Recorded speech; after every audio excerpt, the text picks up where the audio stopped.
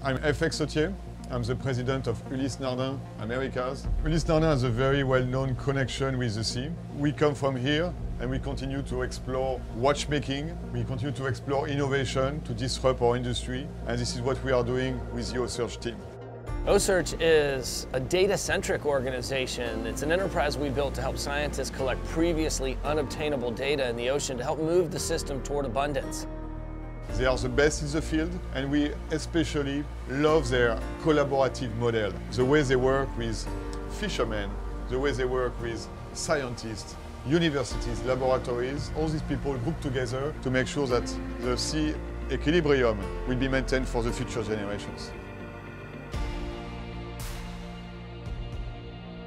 I've never seen in my life a great white shark. So when a beautiful young white shark approached the OCEARCH, it was a lifetime experience, completely mind-blowing.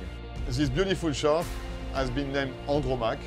Andromache is a Greek figure. She's a symbol of courage, of strength, and also of maternity. The name of Andromache is often associated with tragedy. Ulysse Nardin and OCEARCH, we are working together to avoid any tragedy for the ecosystem. The sharks are the balance keeper of our oceans.